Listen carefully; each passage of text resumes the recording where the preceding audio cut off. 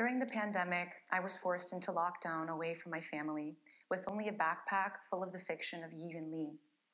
I was surprised to recognize my own family's dynamics in the fictional family of the story.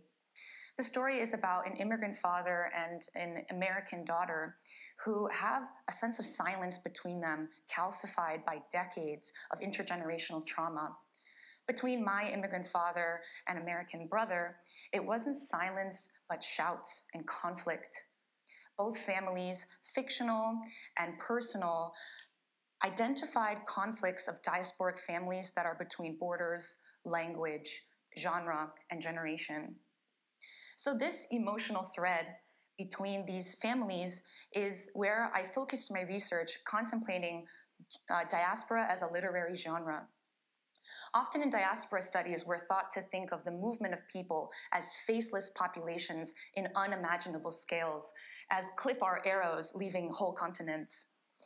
But as I studied, I found that the intimate narratives of families by authors like Yi and Lee focused the perspective of diaspora from the monumental to the familial and the personal scale, focusing on people's faces and interpersonal relationships.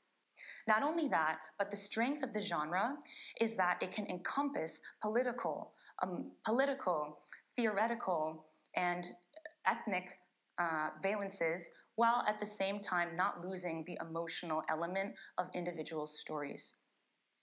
Now, this is work that diaspora is well suited to do, but is often precluded from doing because of anxieties around the term's origins.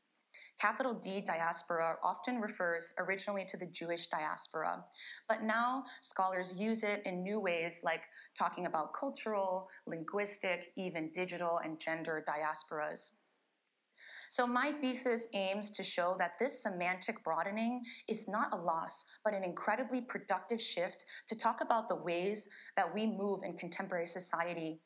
We have the internet, we have airplanes that make mental and physical travel increasingly frictionless, but it also makes displacement an incredibly new, messy condition that we have never seen before. And diaspora is a genre that can encompass that.